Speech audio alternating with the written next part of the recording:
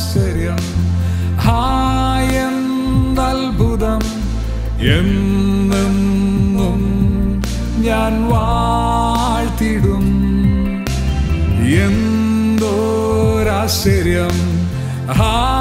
എന്തത്ഭുതം യേശുവിൻ സ്നേഹം എന്നുമെന്നും പിളർന്ന പാറ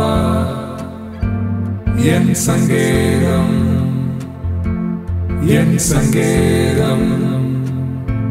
യേശുവേ. നമുക്ക് പ്രാർത്ഥിക്കാം. ക്രിസ്തുവേശുവിൽ കൂടെ ഞങ്ങളെ അളവില്ലാ സ്നേഹിക്കുന്ന പ്രിയപിതാവൻ ദൈവമേ, അവിടുത്തെ മക്കളും ഞങ്ങൾക്ക് അങ്ങേ ആരാധിപ്പേണ്ടെന്ന വിലയേറിയ അവസരത്തിനായി സ്തോത്രം. അതിനെ ശുശ്രൂഷയ്ക്കായിട്ട് ഞങ്ങൾ ഒരുങ്ങുന്നു. ഈ ശുശ്രൂഷയെ സംബന്ധിക്കുന്ന ഏവരെയും സൂം പ്ലാറ്റ്ഫോമിൽ കൂടെ ശ്രവിക്കുന്ന എല്ലാവരെയും അനുഗ്രഹിച്ച് ആശീർവദിക്കണം എന്നീ സമയത്ത് ഞങ്ങൾ പ്രത്യേകമായിട്ട് പ്രാർത്ഥിക്കുകയാണ്. അടിയൻ പുഴുവാണ്, കൃമയാണ്, തിൽക്കത്തെ താഴ്ത്തി തരുന്നു.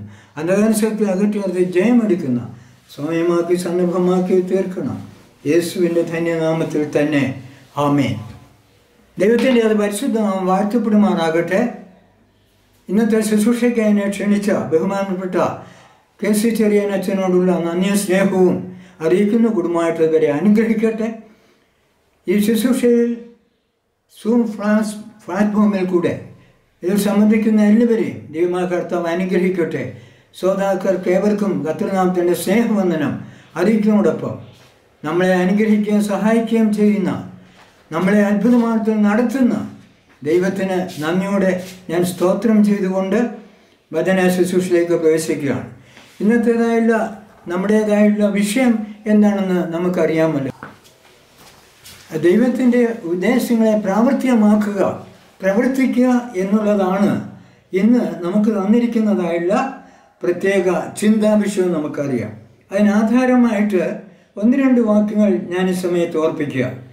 പഴയ നിയമത്തിലേക്ക് കടന്നു വരുന്ന അവസരത്തിൽ യോബിൻ്റെ പുസ്തകം 42-ാം അധ്യായം 2-ാം വാക്യം വായിക്കുമ്പോൾ, നിനക്ക് സകലതും സാധ്യമാണെന്നും നിൻ്റെ ഉദ്ദേശങ്ങളൊന്നും, നിനക്ക് സകലതും കഴിയുമെന്നും നിൻ്റെ ഉദ്ദേശങ്ങളൊന്നും അസാധ്യമല്ലെന്ന് ഞാൻ അറിയുന്നു എന്ന് അത് യോബ് അവിടെ പറഞ്ഞിരിക്കുക നമുക്ക് കാണുവാൻ കഴിയുക.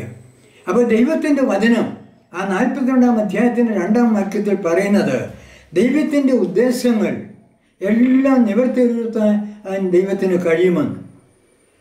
ദൈവത്തെ സംബന്ധിച്ചോളം സകലതും കഴിയുമെന്ന് അവിടെ പറഞ്ഞിരിക്കുക. നിനക്ക് സകലതും കഴിയുമെന്നും നിൻ്റെ ഉദ്ദേശങ്ങളൊന്നും അസാധ്യമല്ലെന്ന് ഞാൻ അറിയുന്നു.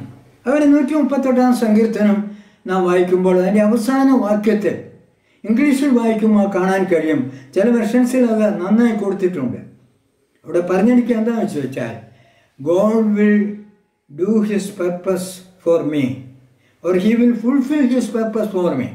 എനിക്ക് വേണ്ടി അവൻ സമാപ്തി വരുത്തുമെന്ന് മലയാളത്തിൽ പറഞ്ഞിട്ടുണ്ട്. ദൈവത്തിൻ്റെ ഉദ്ദേശങ്ങൾ സമാപ്തിയിലേക്ക് കൊണ്ടുവരുവാൻ ദൈവത്തിന് കഴിയുമെന്ന് അവിടെ വളരെ വ്യക്തമായിട്ട് പറഞ്ഞിരിക്കുക. അതുപോലെ പുതിയ നിയമത്തിൽ നിന്നൊരു വാക്യം ഞാനിപ്പോൾ പറയാൻ ആഗ്രഹിക്കുന്ന 2 വാക്യങ്ങളുണ്ട്. ഒരു വാക്യം എന്താണെന്ന് ചോദിച്ചാൽ, നമ്മൾ വായിക്കുമ്പോൾ എഫേസ്യർക്ക് ലേഖനം 1-ാം അധ്യായത്തിൻ്റെ 11-ാം വാക്യം നമ്മൾ വായിക്കുമ്പോൾ അവിടെ നമുക്ക് കാണുവാൻ കഴിയുന്നത് God does all according to his purpose, according to the counsel of his purpose.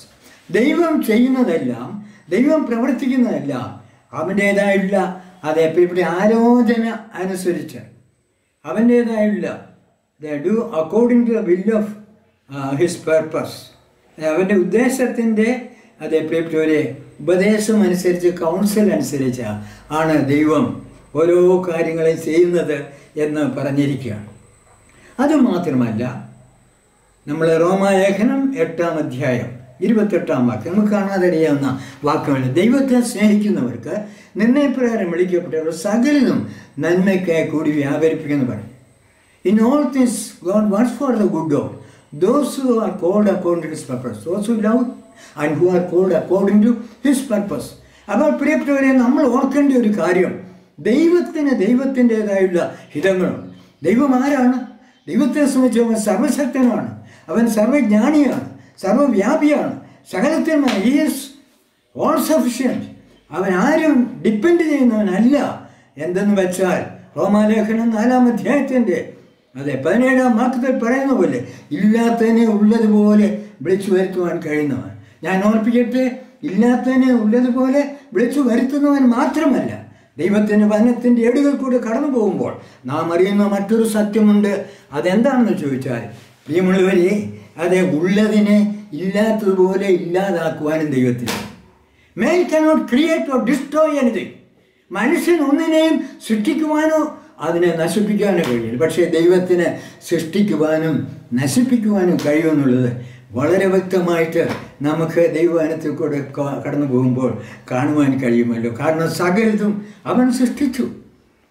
വെളിച്ചം ഉണ്ടാകട്ടെ എന്ന് പറഞ്ഞപ്പോൾ ഇല്ലാതിരുന്ന വെളിച്ചം ഇല്ലാത്തതിനെ ഉള്ളതുപോലെ വിളിച്ചു വരുത്തിയെന്ന്. അതാണ് നാം അതേപോലെ ഉൽപ്പത്തി പുസ്തകം 1-ാം അധ്യായത്തിൽ കാണും.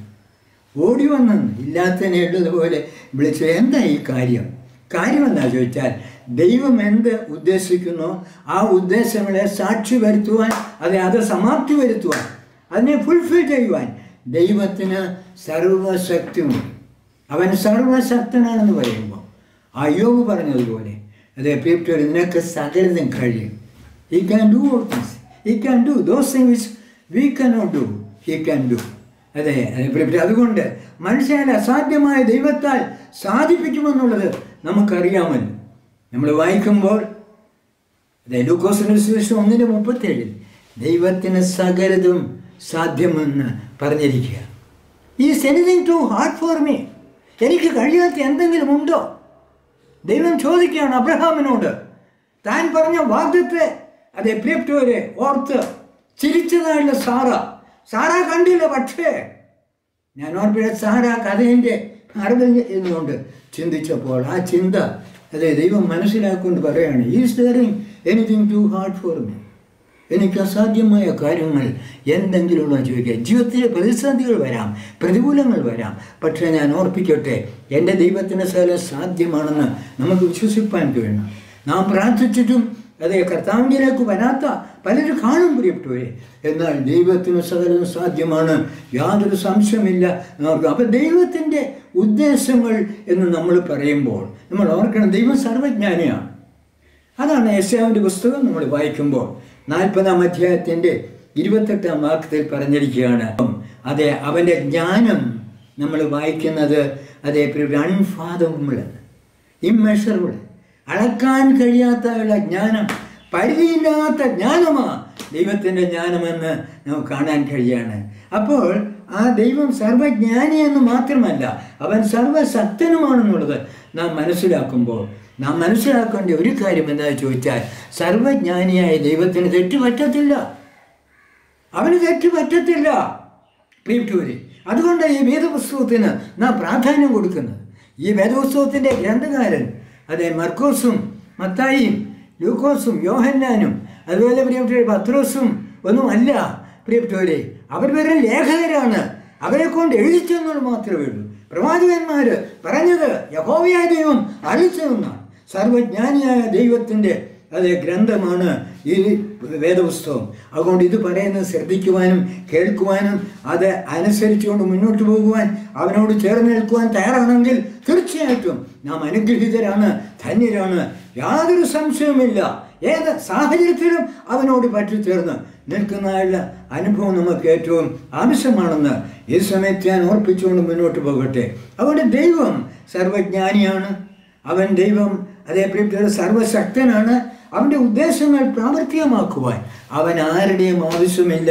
എന്നാൽ അവൻ്റെ കൃപയാൽ, അവൻ്റെ കരുണയാൽ അവൻ നമ്മെ അവൻ്റെ പ്രവർത്തനത്തിലേക്ക് മാടി വിളിക്കുകയും നമുക്കതിൽ പങ്കാളിത്തം തരികയും ചെയ്യുകയാണെന്ന് നാം ഓർക്കണം. മനുഷ്യനെ സൃഷ്ടിച്ചിട്ട് ദൈവത്തിന് എന്ത് കാര്യം?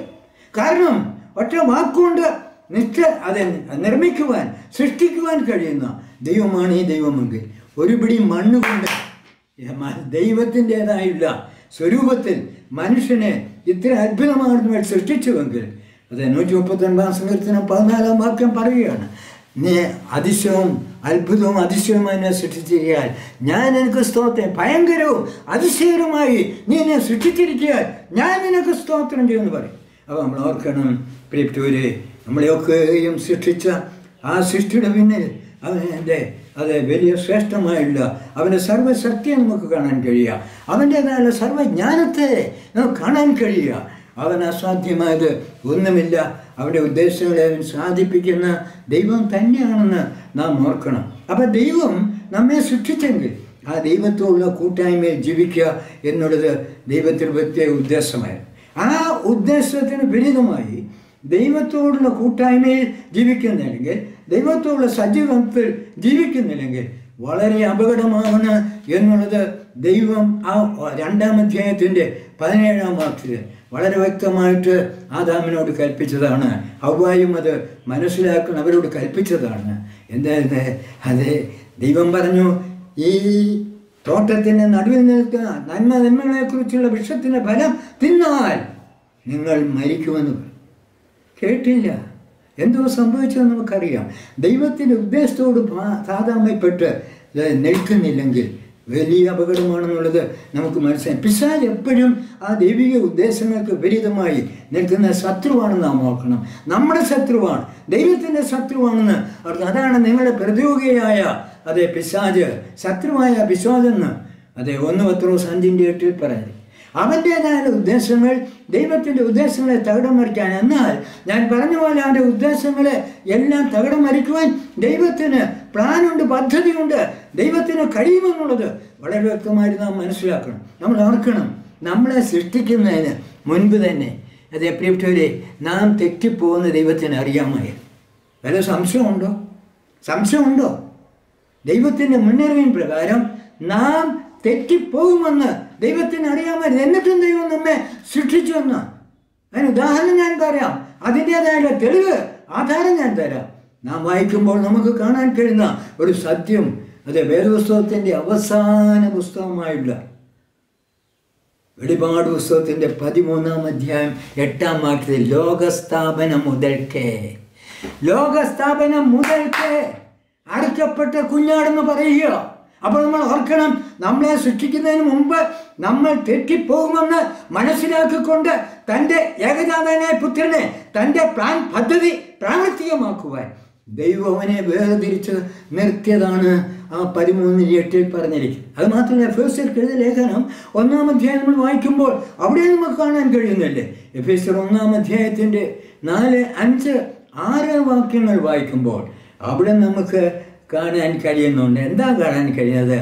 എപ്പോഴേ നാം അവൻ്റെ മുമ്പിൽ നിഷ്കളങ്കരും വിശുദ്ധരും ആയിരിക്കേണ്ടതിന് ലോകസ്ഥാപനത്തിന് മുമ്പേ നമ്മെ അവനിൽ അതെ തിരഞ്ഞെടുത്ത് യേശു ക്രിസ്തുവിൽ നമ്മെ തിരഞ്ഞെടുക്കുകയും യേശു ക്രിസ്തു മുഖാന്തരം നമ്മളെ ദത്തെടുക്കേണ്ടതിനെന്ന് പറഞ്ഞാൽ നമ്മളെയും അവരെ പുത്രന്മാരാക്കി മാറ്റുവാൻ, ദത്തുപുത്രന്മാരാക്കി മാറ്റുവാൻ, അതെ ദത്തെടുക്കേണ്ടതിന് അതെ അതെ സ്നേഹത്തിൽ മുൻനിയമിച്ചെന്ന് നമ്മളെ കേട്ടോ. അപ്പം ഓർക്കണം, നമ്മൾ തെറ്റുന്നതിന് മുമ്പേ പ്രിയപ്പെട്ടവരെ നമുക്ക് വേണ്ടി യേശു ക്രിസ്തു മുഖാന്തരം ഈ പിശാചിന്റെ മക്കളെ, പാപം ചെയ്തവല്ല പിശാചിന്റെ മകനാ, യാതൊരു എല്ലാവരും പാപം ചെയ്ത് ദൈവദേശമില്ലാത്തവരായിത്തീർന്നു എന്ന് റോമർ 3 പറയുമ്പോൾ 5:12 പറയുകയാണ്. ഏകനാൽ പാപവും പാപത്താൽ മരണവും ലോകത്തിൽ കിടന്നു, ഇങ്ങനെ എല്ലാവരും പാപം ചെയ്യുക. അങ്ങനെ പ്രിയപ്പെട്ടവരെ സകല മനുഷ്യരും പാപം ചെയ്തു. ഞാൻ ഓർപ്പിക്കട്ടെ, അപ്പോൾ നമ്മൾ ഓർക്കേണ്ടത് സകല മനുഷ്യരും പാപികളായിത്തീരുന്നു. എന്നാൽ അത് അങ്ങനെയായിത്തീരുമെന്ന് ലോകസ്ഥാപനത്തിന് മുമ്പ് അതേ പ്രിയപ്പെട്ട ദൈവം മനസ്സിലാക്കി. നാം വിശുദ്ധരും നിഷ്കളങ്കരുമാകണം. നാം അതേ യേശുക്രിസ്തു മുഖാന്തരം തൻ്റെ മക്കളായി തീരണം. അതിനായിട്ട് ദൈവം പ്രിയപ്പെട്ട സ്നേഹത്തിൽ നമ്മെ മുന്നിപ്പിച്ചെന്ന് നാം തെറ്റിപ്പോവുമെങ്കിലും, നാം പാപം ചെയ്ത് പിശാചിന്റെ മക്കളായി തീരുന്നെങ്കിലും അതെ തീർച്ചയായിട്ടും നാം ദൈവമക്കളായിട്ട് തീരണം. ആ വലിയ ഉദ്ദേശത്തോടു കൂടി ദൈവം പ്രിയപ്പെട്ടവരെ അതെ നമുക്ക് വേണ്ടി തൻ്റെ ഓമനകുമാരനെ യുഗങ്ങൾക്ക് മുമ്പ്, ലോകസ്ഥാപനത്തിന് മുമ്പ് തന്നെ എന്ന് ഞാൻ പറയും, ലോകസ്ഥാപനം മുതൽക്ക് അതെ പ്രിയപ്പെട്ടവരെ അവനെ വേർതിരിച്ചു നിർത്തിയ സ്വർഗത്തിൽ ഒന്ന് ഓർത്തു നോക്കി. ദൈവസ്നേഹത്തിൻ്റെ ഉദാത്തത നമുക്ക് കാണാൻ കഴിയുന്നില്ലേ? ആ ദൈവത്തിൻ്റെ ഉദ്ദേശം അതേ പ്രിയപ്പെട്ടവരെ അതിൻ്റെ പിന്നെ നമുക്ക് കാണാൻ കഴിയുന്ന ദൈവത്തിൻ്റെ ദിവ്യമായ സ്നേഹമാണ്. കാരണം എന്താ ചോദിച്ചാൽ, മനുഷ്യനെ സൃഷ്ടിച്ചിട്ട് ദൈവത്തിന് കാര്യമില്ല. അത് മാത്രമല്ല, അവൻ തെറ്റിപ്പോകുമെന്ന് അറിഞ്ഞിട്ട് അവനെ അതേ ലോകത്തെ അതേ സൃഷ്ടിച്ച ശേഷം, അതേ പ്രിയപ്പെട്ടവരെ ആകാശവും ഭൂമിയും അതിനുള്ളതൊക്കെ സൃഷ്ടിച്ച ശേഷം, അത് ദൈവത്തിൻ്റെതായുള്ള സ്വരൂപത്തിൽ, ഞാൻ പറയുമ്പോൾ പ്രിയപ്പെട്ടവരെ, man is the creation, man is the crown of creation. പ്രിയപ്പെട്ടവരെ, സൃഷ്ടിയുടെ മകുടമായി കിരീടമായി എന്നെ നിങ്ങളെ ഇത്ര അത്ഭുതമാണ് വെച്ചാൽ ദൈവം സൃഷ്ടിച്ചെങ്കിൽ, ഞാൻ പറയട്ടെ, ദൈവത്തിൻ്റെതായുള്ള സൃഷ്ടിപ്പിൽ ദൈവത്തിൻ്റെ ഉദ്ദേശം, ദൈവത്തിൻ്റെ സ്നേഹം, ദൈവത്തിൻ്റെ കരുതൽ, ദൈവത്തിൻ്റെ ജ്ഞാനം, ദൈവത്തിൻ്റെതായുള്ള അതേ കഴിവ് എല്ലാം നമുക്ക് അതേ കാണുവാൻ കഴിയുകയാണെന്ന് ഞാൻ ഓർപ്പിക്കട്ടെ. ഇനി ദൈവത്തിൻ്റെ ഉദ്ദേശം അതേ നമ്മുടെ രക്ഷയിൽ, വീണ്ടെടുപ്പിൽ നമുക്ക് കാണാൻ കഴിയുകയാണ്. ഞാനത് പറഞ്ഞെങ്കിലും അത് പിന്നെയും വിശദീകരിക്കേണ്ടത് ഏറ്റവും ആവശ്യമാണ്.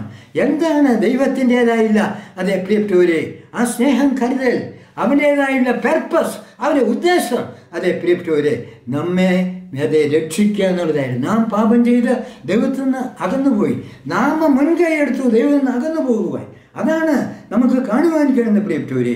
ദൈവം നമ്മെ ഇത്ര സൃഷ്ടിച്ചിട്ടും ദൈവം പറഞ്ഞ കൽപ്പനയെ ലംഘിച്ചുകൊണ്ട് അതെ നാം ദൈവത്തിൽ നിന്ന് അകന്നു പോയപ്പോൾ, അതേ ദൈവത്തോട് മത്സരിച്ചപ്പോൾ, അതെ ശത്രുവായ പിശാചിൻ്റെ ആലോചന കേട്ട് നാം ശത്രുപക്ഷത്തിൽ നിന്നുകൊണ്ട് ദൈവത്തോട് അതെ നാം ശത്രുത പ്രഖ്യാപിച്ചപ്പോൾ, അങ്ങനെയുള്ള അതേ നമ്മെ അതേ പ്രിയപ്പെട്ടവരെ വീണ്ടെടുക്കുവാൻ, നമ്മെ രക്ഷിക്കുവാൻ ദൈവത്തിൻ്റെ രക്ഷാ പദ്ധതി അതേ ദൈവം അതേ വളരെ വ്യക്തമായിട്ട് വെളിവാക്കിയത് നമുക്ക് കാണാൻ കഴിയുകയാണ്.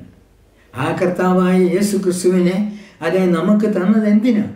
നമ്മെ സ്നേഹിച്ചുകൊണ്ട് തൻ്റെ പുത്രനെ തരിക. പഴയ നിയമത്തിലാണെങ്കിലും പുതിയ നിയമത്തിലാണെങ്കിലും ഒക്കെ കർത്താവിനെ കുറിച്ച് പറഞ്ഞിട്ടുണ്ടല്ലോ, നിന്നിൽ സകല ജാതികളും അനുഗ്രഹിക്കപ്പെടുമെന്ന് അതേ അബ്രഹാമിനോട് പറഞ്ഞപ്പോൾ നമുക്കറിയുവാൻ കഴിയുന്ന സത്യം എന്താണെന്ന് ചോദിച്ചാൽ, അതേ പ്രിയപ്പെട്ടവര്, അവിടെ മറ്റൊന്നുമില്ല. 12-ാം അധ്യായത്തിൽ നമ്മൾ കാണുകയാണ് ഉൽപ്പത്തിയിൽ എന്താണ് നിന്നിൽ സകല ജാതികളും അനുഗ്രഹിക്കപ്പെടും എന്ന് പറഞ്ഞപ്പോൾ നാം ഓർക്കണം, അവൻ്റേതായുള്ള വംശാവലിയിൽ വന്ന യേശു കർത്താവ് ജനിക്കുമെന്നും ആ കർത്താവായ യേശു ക്രിസ്തുവിൽ കൂടെ തീർച്ചയായിട്ടും മനുഷ്യരാശിക്ക് മുഴുവൻ സകല വംശത്തിനും രക്ഷ ലഭിക്കുമെന്ന് വളരെ വ്യക്തമായി പറഞ്ഞു. അതെ, അത് നമുക്ക് ഗലാത്യർക്കെതിരെ ലേഖനം നമ്മൾ വായിക്കുമ്പോൾ അതേ പ്രിയപ്പെട്ടവരെ അവിടെ നമുക്ക് കാണാൻ കഴിയും. 3-ാം അധ്യായത്തിൻ്റെ 6, 7, 8 ഒക്കെ വാക്യങ്ങൾ വായിക്കുമ്പോൾ അവിടെ കാണാൻ കഴിയുന്നുണ്ട്. അതെ, അബ്രഹാം ദൈവത്തിൽ വിശ്വസിച്ചു, അവനെ നീതിയായി കണക്കിട്ടു. എന്താ അവൻ വിശ്വസിച്ചത്? അതേ പ്രിയപ്പെട്ടവരെ, അവനെ സകല ജാതികളും അനുഗ്രഹിക്കുമെന്ന സുവിശേഷം അവനോട് അറിയിച്ചെന്ന് അവിടെ പറഞ്ഞിരിക്കുന്നത് ഞാൻ ഓർപ്പിക്കട്ടെ. ഇതവൻ വിശ്വസിച്ചു. അപ്പോൾ അബ്രഹാം യേശു ക്രിസ്തുവിൽ വിശ്വസിച്ചു. ഇത് നമ്മൾ യോഹന്നാന്റെ സുവിശേഷം 8-ാം അധ്യായത്തിൽ അത് വളരെ വ്യക്തമായി കാണാൻ കഴിയുന്നുണ്ട്. 8-ാം അധ്യായത്തിൽ എന്താ പറഞ്ഞത്? 56-ാം വാക്യത്തിൽ യേശു പറഞ്ഞു, അതെ, നിങ്ങളുടെ പിതാവായ അബ്രഹാം എൻ്റെ ദിവസം കാണുന്നുണ്ട്, അവൻ ഉല്ലസിച്ചെന്ന് കണ്ടുമിരിക്കുന്നു എന്ന് പറഞ്ഞു. ഞാൻ ഓർപ്പിക്കട്ടെ, അപ്പോൾ അബ്രഹാം യേശു ക്രിസ്തുവിടെ വരുമെന്നും അവന് രക്ഷിതാവായി കടന്നു വന്ന് മനുഷ്യരാശിക്ക് വേണ്ടി അവൻ തീർച്ചയായിട്ടും രക്ഷ ഒരുക്കുമെന്നും ദൈവത്തിൻ്റെ പദ്ധതി, ദൈവത്തിൻ്റെ ഉദ്ദേശം ദൈവം നിറവേറ്റുമെന്ന് അതെ പരിപൂർണമായി വിശ്വസിച്ചുകൊണ്ട് ദൈവത്തിൽ ആശ്രയിച്ചത് നമുക്ക് കാണുവാൻ കഴിയാണ്. ഞാൻ ഓർപ്പിക്കട്ടെ, ആ അബ്രഹാം വിശ്വസിച്ച കർത്താവിൽ നാം വിശ്വസിക്കുമ്പോൾ ഞാൻ ഓർപ്പിക്കട്ടെ, നാമും അബ്രഹാമിൻ്റെ മക്കളെന്ന് പറയും. ഞാൻ ഓർപ്പിക്കട്ടെ, ദൈവത്തിൻ്റെ മക്കളാണ്. ആ ദൈവത്തിന് അബ്രഹാമിൻ്റെ മക്കളെന്ന് പറഞ്ഞു, വിശ്വാസത്തിലെ അബ്രഹാമിൻ്റെ മക്കളെന്ന് അതേ പറഞ്ഞിട്ട് 3-ാം അധ്യായത്തിൻ്റെ 29-ാം വാക്യത്തിൽ ഗലാത്യരാ ഞാൻ പറഞ്ഞു 3:29 ക്രിസ്തുവിനുള്ളവരെങ്കിൽ അതേ അവരാരാണ്? ക്രിസ്തുവിനുള്ളവൻ അബ്രഹാമിൻ്റെ സന്തതിയാണെന്ന്. അതേപോലെ യേശു ക്രിസ്തുവിനുള്ളവരാണ് അബ്രഹാമിൻ്റെ സന്തതി. ഇവനും അബ്രഹാമിൻ്റെ സന്തതിയുണ്ട്. ഇന്ന് ഈ വീട്ടിന് രക്ഷ വന്നെന്ന് യേശു അതേ പ്രിയപ്പെട്ടപ്പോൾ പറഞ്ഞപ്പോൾ എന്താണ് പറഞ്ഞതെന്ന് നാം മനസ്സിലാക്കുന്ന ഈ ഗലാത്യർ 3-ാം അധ്യായം നാം എടുക്കുമ്പോൾ അതിൻ്റേതായുള്ള ആ 29-ാം വാക്യത്തിൻ്റെ വെളിച്ചത്തിൽ ക്രിസ്തുവിനുള്ളവനായി ഈ സക്കായി തീർന്നതുകൊണ്ട് സക്കായിയെ വേറെ ഇറങ്ങി പോവാ. ഞാനോട് പാർക്കും അവനെ യേശുവിനെ അവൻ സന്തോഷത്തോടെ കൈക്കൊണ്ടു. അവൻ്റെ കുറിവുകളെ അവൻ ഏറ്റു പറഞ്ഞു. അത് അവനൊരു വലിയ മാനസാന്തരത്തിൻ്റെ അനുഭവത്തിലേക്ക് നയിക്കപ്പെട്ടു. ഞാൻ കണ്ടമാനം പിടിച്ചു പറിച്ചവനാണ്. ഞാൻ വെറും ദ്രവ്യാഗ്രഹിയായിരുന്നു. ഞാൻ വഞ്ചനയാകാട്ടത്. ഞാൻ അന്യായമായി പിടിച്ചു പറിച്ച ഞാൻ ഇതുവരെയും പാവപ്പെട്ടവരോട് എനിക്ക് കരുണയില്ലായിരുന്നു. പക്ഷേ എൻ്റെ വസ്തുവിൽ പകുതി ഞാൻ എടുത്തു വെക്കും. മാത്രമല്ല, അതെ, ഞാൻ എന്തെങ്കിലും കളവായി എടുത്തെങ്കിൽ 4 മടങ്ങ് മടക്കി കൊടുക്കുന്ന പറയാം. അബ്രഹാമിൻ്റെ സന്തതിയാകാൻ പ്രൈസിൽ എന്താ ക്രിസ്തുവിനെ പൂർണ്ണമായി സമർപ്പിച്ചു. പ്രിയപ്പെട്ടവരെ, നമ്മുടെ ജീവിതത്തിൽ നാം മനസ്സിലാക്കും, അത് എത്രമാത്രം വലിയ സ്നേഹത്തോടുകൂടെ നമ്മോട് ഇടപെടുന്ന ഈ വാഴ്ത്തപ്പെട്ട കർത്താവ്, ഈ വലിയവനായ ദൈവം, അവൻ്റേതായ സ്നേഹത്തിലും അവൻ്റെ കരുണയിലും ദയയിലും ക്ഷമയിലുമല്ല, അവൻ നമ്മെ എത്രമാത്രം അതേ പ്രിയപ്പെട്ടവരെ സ്നേഹിച്ചുകൊണ്ട് അവൻ്റെ പ്രവൃത്തി, അവൻ്റെ ഉദ്ദേശം അവൻ നിവൃത്തി വരുന്ന ദൈവമാണ്. വാഴ്ത്തപ്പെട്ട കർത്താവായ യേശുക്ക് പറഞ്ഞു. എന്താ പറഞ്ഞത്? മർക്കോസിൻ്റെ സുവിശേഷം നമ്മൾ വായിക്കുമ്പോൾ 10-ാം അധ്യായം 45-ാം വാക്യം കാണാൻ കഴിയും. ഞാൻ അതേ പ്രിയപ്പെട്ടവരെ വന്ന് ശുശ്രൂഷയാത്മാരെ ശുശ്രൂഷിപ്പാനും എൻ്റെ ജീവനെ അനേകർക്ക് വേണ്ടി മറുവിലയായി കൊടുപ്പാനും വന്നെന്ന് പറഞ്ഞു. കർത്താവായ യേശു ക്രിസ്തു ദൈവത്തിൻ്റെ പ്ലാന പദ്ധതി തയ്യാറാക്കുവാൻ ഇവിടെ വന്നു. The divine package of our salvation is death and resurrection of our Lord Jesus Christ. കർത്താവായ യേശു ക്രിസ്തുവിൻ്റെ or the death and resurrection. ഞാൻ ഓർപ്പിട്ടെ, കർത്താവായ അതെ ദൈവത്തിൻ്റെ നമ്മുടെ രക്ഷയ്ക്കായുള്ള പ്ലാന പദ്ധതി എന്ന് പറയുന്നത് യേശു ക്രിസ്തുവിൻ്റെ മരണ പുനരുത്ഥാനങ്ങളാണ്. സംശയമുണ്ടോ? വായിച്ചു നോക്കുമ്പോൾ അത് കാണാൻ കഴിയുന്നല്ലേ.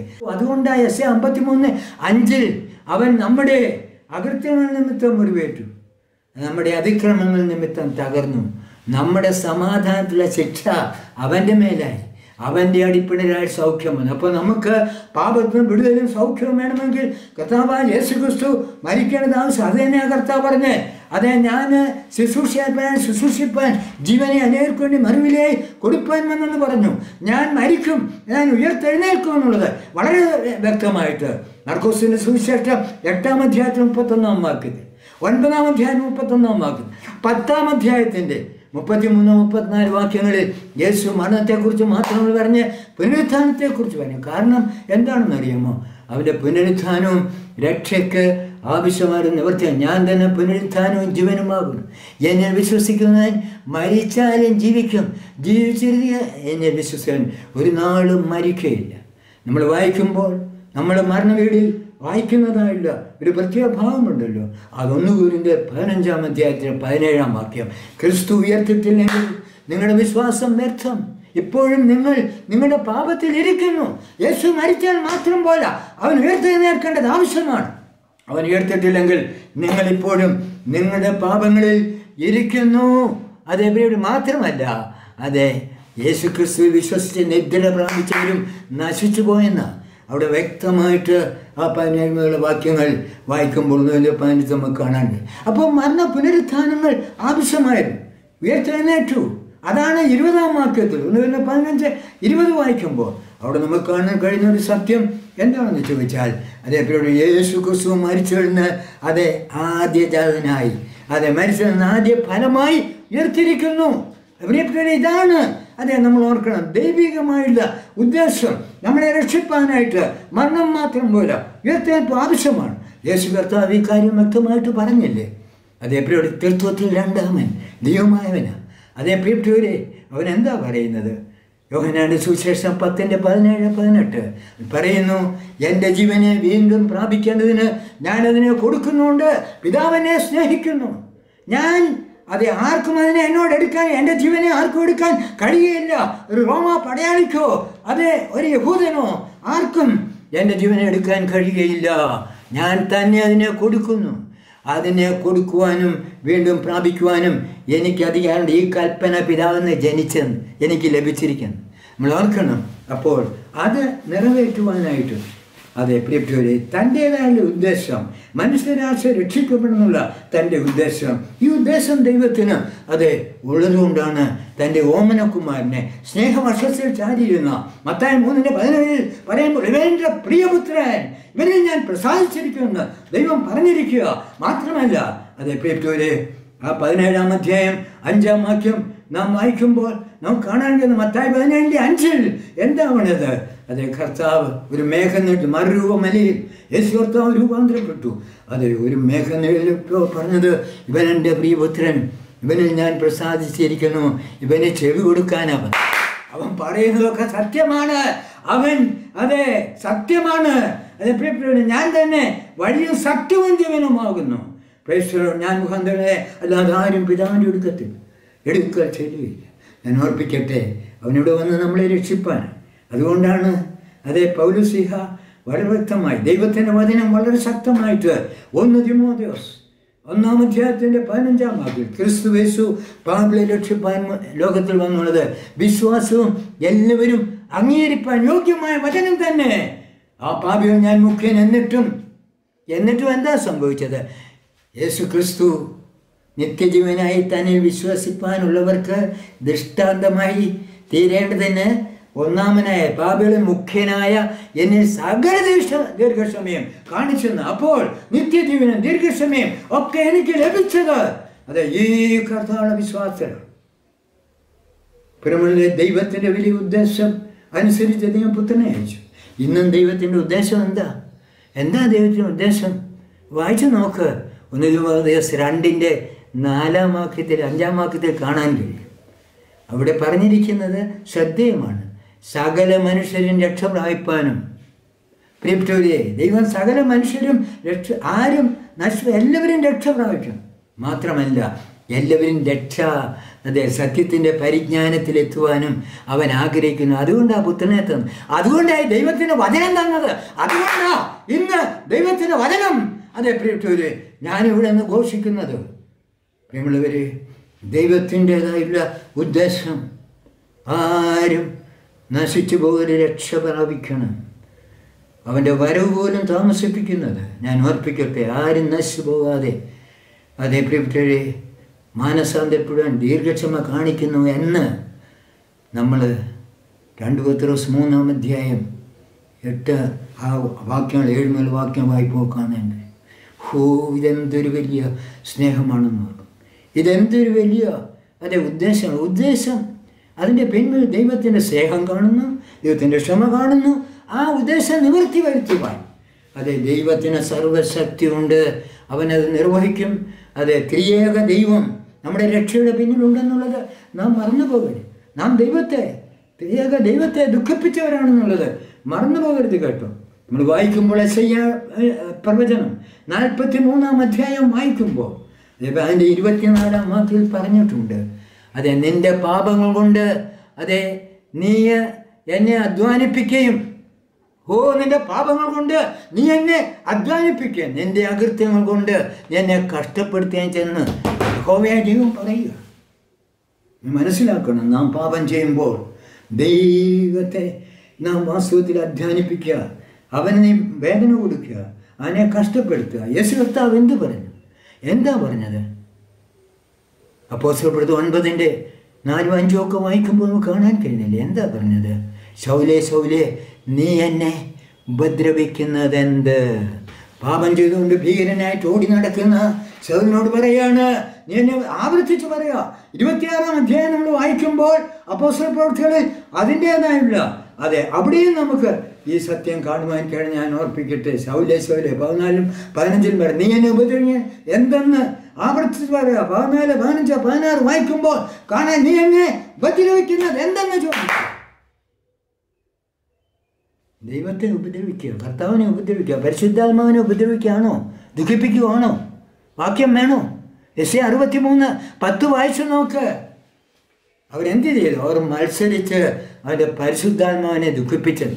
ത്രിയേക ദൈവത്തെ പാപത്താൽ ദുഃഖിക്കാൻ ഞാൻ നിന്നോട് തന്നെ പാപം ചെയ്തു വന്നു. ഇന്ന് നമ്മൾ വായിച്ചതല്ലേ 51-ാം സങ്കീർത്തനം 4-ാം വാക്യം. പാപം ചെയ്യുന്നവൻ ദൈവത്തെ ദുഃഖിപ്പിക്കുക, ദൈവത്തെ പ്രയാസപ്പെടുത്തുക. ദൈവത്തിൻ്റെ ഉദ്ദേശവും ദൈവത്തിൻ്റെ ഹിതത്തിനും വിപരീതമായിട്ട് നാം പ്രവർത്തിക്കുമ്പോൾ ദൈവത്തിന് ദുഃഖമാണ്, ദൈവത്തിന് വേദനയാണ്, അത് അവനെ പ്രയാസപ്പെടുത്തുകയാണെന്ന് നാം നല്ലതുപോലെ മനസ്സിലാക്കണം. അതുകൊണ്ട് ഈ പകൽക്കാലത്ത് ഈ ദൈവത്തെ വേദനിപ്പിച്ചിട്ടും അവൻ്റെ ഉദ്ദേശത്തെ അവൻ മാറിയോ? ദൈവത്തിൻ്റെ ഉദ്ദേശം അതേ പ്രിയപ്പെട്ടവരെ ദൈവം നിവർത്തി വരുത്തും, യാതൊരു സംശയവുമില്ല.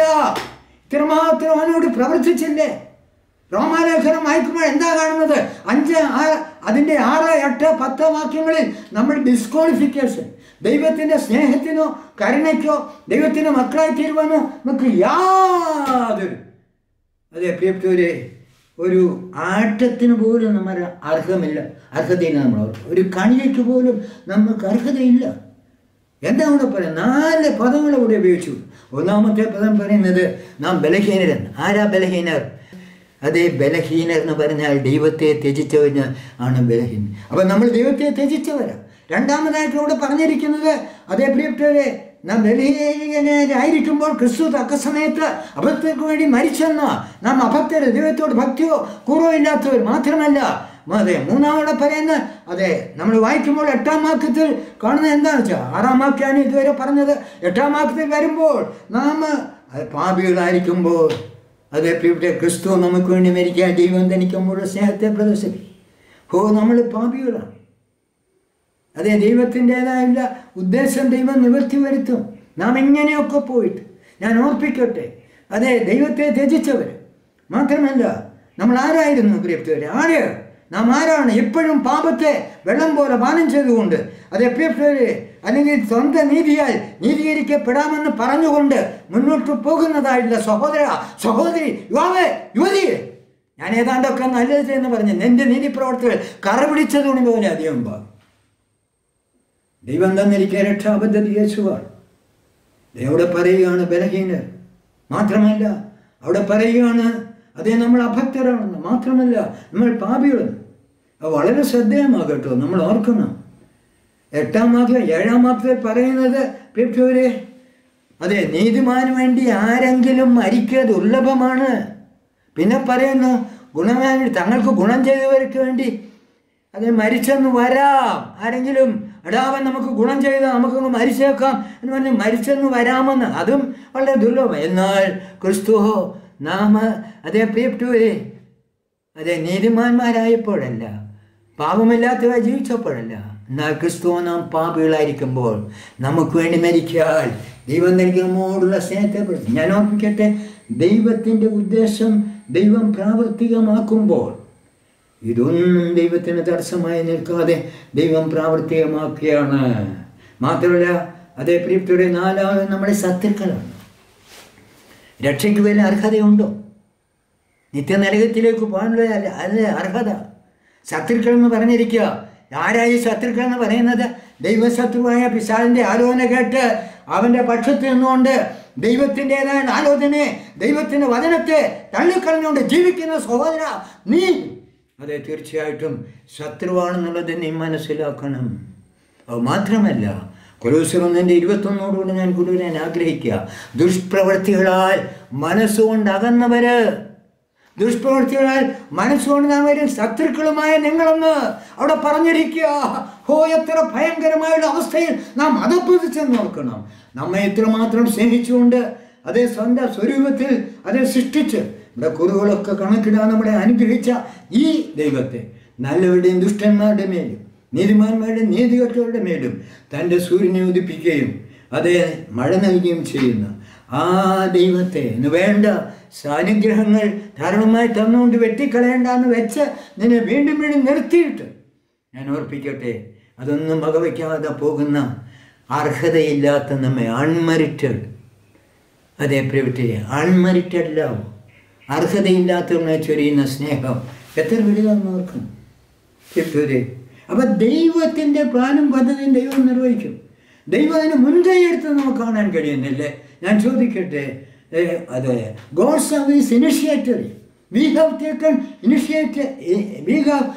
initiative to alienate from God, to go away from God, to forsake God. ദൈവത്തെ തള്ളിക്കളയാൻ, ദൈവത്തിൽ നിന്ന് അകന്നു പോകുവാൻ ഞാനും നിങ്ങളും അതെ സകല മനുഷ്യരാശിയും അതെ പ്രിയപ്പെട്ടവരെ അതിനാണ് മുൻകൈ എടുത്തത്. ദൈവം എന്തോ ചെയ്തു? അതെ, ദൈവം എന്താ ചെയ്യും? അതെ, ദൈവം ചെയ്തത് നമ്മളെ ആ ദൈവത്തോട് നിരപ്പിക്കുവാനായിട്ട് ദൈവം മുൻകൈ എടുത്തു. തൻ്റെ ഏകാതനായ പുത്രൻ വിശ്വസിക്കാനും നശിച്ചു പോകാതെ നിത്യജീവൻ പ്രാപിക്കേണ്ടതിന് ദൈവം അവനെ നൽകുവാൻ തൊക്കണം. ലോകത്തെ ദൈവത്തിൻ്റെതായുള്ള അതേ സ്നേഹവാൻ്റെ ഉദ്ദേശങ്ങളുടെ പിന്നിലുണ്ട്. ആ ഉദ്ദേശം പ്രാവർത്തിക്കുവാൻ അവന് സർവശക്തിയുണ്ട്. ഒരു മനുഷ്യനും നമ്മളെ രക്ഷിപ്പാൻ കഴിയുകയില്ല. ഇങ്ങനെയെങ്കിൽ ആർക്ക് രക്ഷിക്കപ്പെടാൻ കഴിയുമെന്നുള്ള ഒരു ചോദ്യം അതേ പ്രിയപ്പെട്ടവര് ആര് ചോദിക്കുന്നു? ശിഷ്യന്മാർ ചോദിക്കുകയാണ്. മർക്കോസിന്റെ സുവിശേഷം 10-ാം അധ്യായത്തിൽ നിങ്ങൾ വായിക്കണം, അതിൻ്റെ 25 വാക്യങ്ങൾ വായിക്കണം. ഇങ്ങനെയാണെങ്കിൽ ആർക്ക് രക്ഷിക്കപ്പെടാൻ കഴിയും?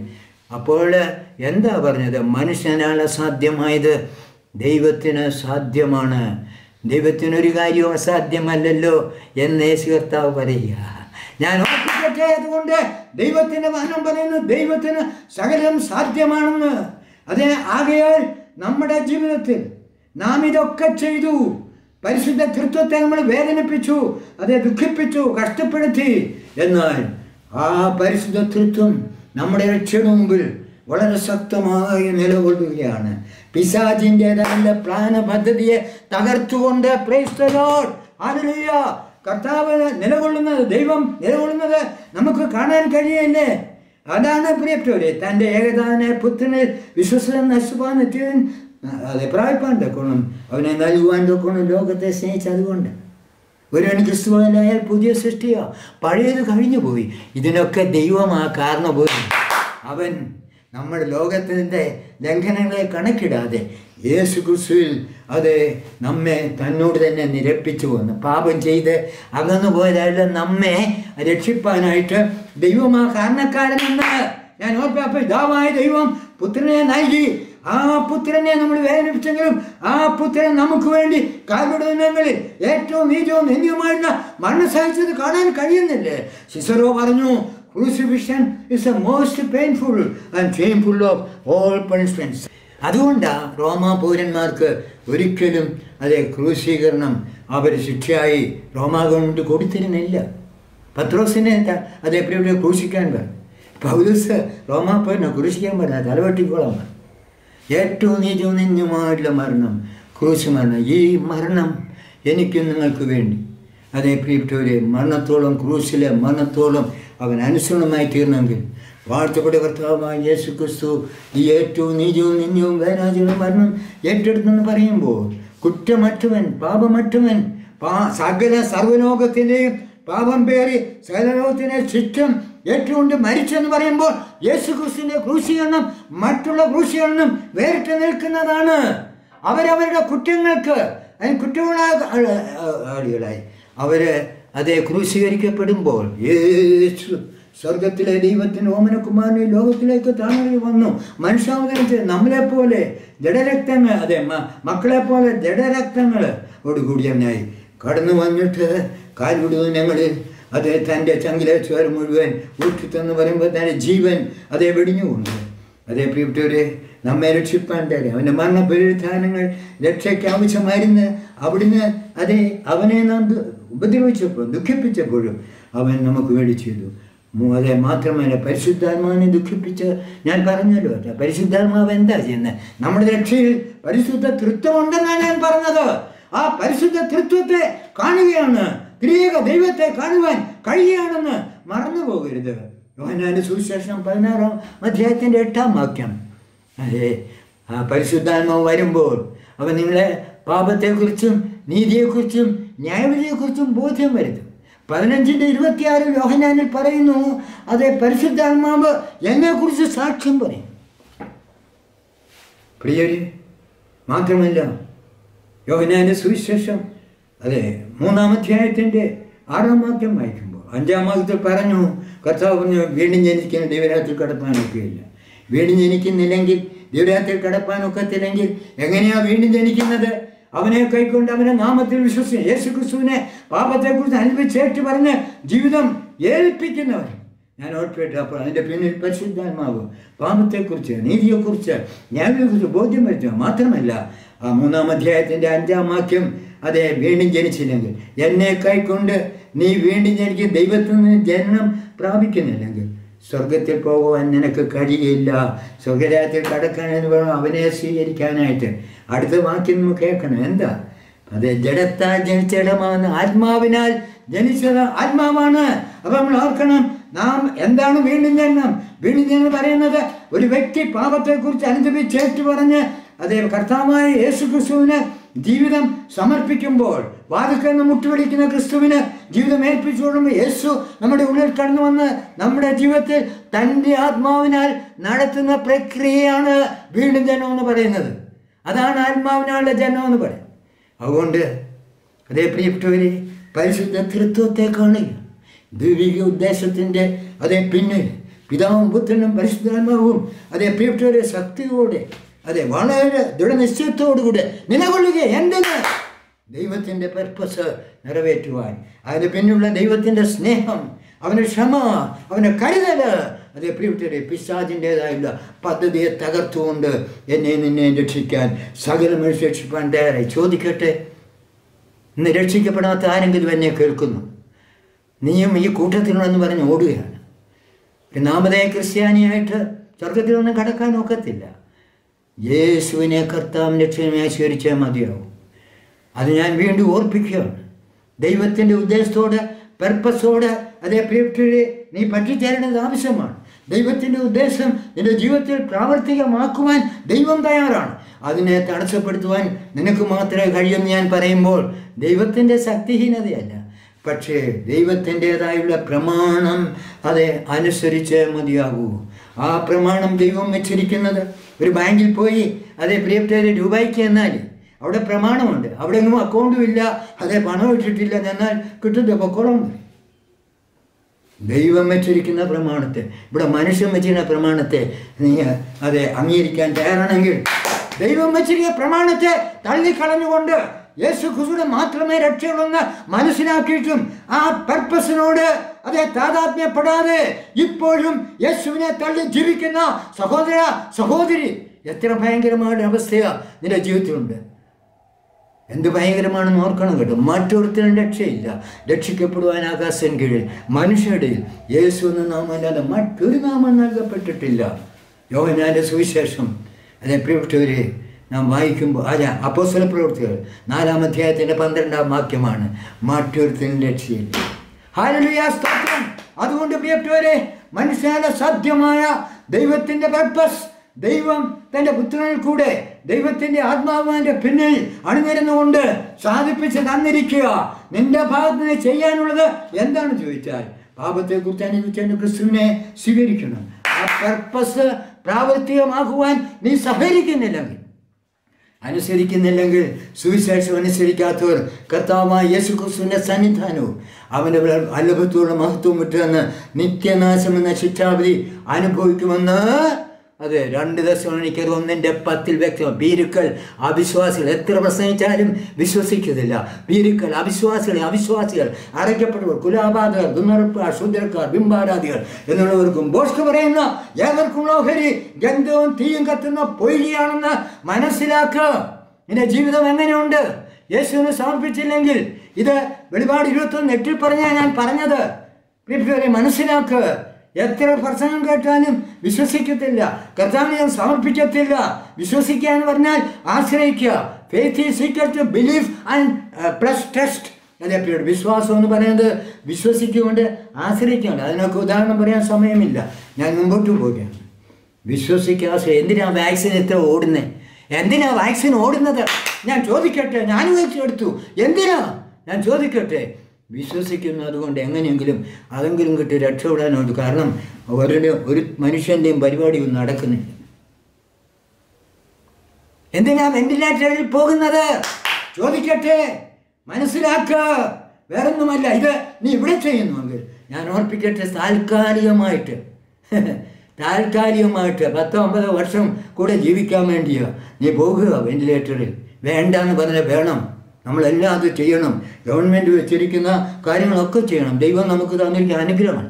എന്നാൽ ഞാൻ ചോദിക്കട്ടെ, നിത്യമായി യേശുവിനോട് ജീവിക്കുവാൻ, അതെ സ്വർഗത്തിൻ്റെ കവാടങ്ങൾ തുറന്നിരിക്കുമ്പോൾ നിന്നെ ദൈവമകനായി തീരുവാൻ, അതെ നിന്നെ ഒരു ദൈവമകളായി തീരുവാൻ, നിന്നെ ദൈവത്തോടുകൂടെ സകലത്തിലും കൂട്ടവകാശം, യേശു ക്രിസ്തുവിനോട് സകലത്തിലും കൂട്ടവകാശിയാക്കുവാൻ, ദൈവത്തിൻ്റെ അവകാശിയാക്കുവാൻ, സ്വർഗത്തിൻ്റെ അവകാശിയാക്കുവാൻ, നിന്റെ ജീവിതത്തെ ധന്യവും ശ്രേഷ്ഠവും അനുഗ്രഹമാക്കി തീർക്കുവാൻ, അതെ ഏറ്റവും അനുഗ്രഹീതമായില്ല അതെ ഗുണത്തിലും ദൈർഘ്യത്തിലും മെച്ചമായൊരു നിത്യത ദൈവം നിനക്ക് വേണ്ടി അതെൻ്റെ പർപ്പസ് അതെ താൻ നിവർത്തിച്ചുകൊണ്ട് താനത് ക്രമീകരിച്ചിട്ടിരിക്കുമ്പോൾ എനിക്ക് യേശുവിനെ വേണ്ട എന്ന് പറഞ്ഞ് ഇനി മേലിൽ ജീവിക്കരുത്. ശൂന്യനായി വരുന്നു ഞാൻ, ക്രൂശു മാത്രം എന്നാശ്രയം, നീതിവസ്ത്രം ഏകുക.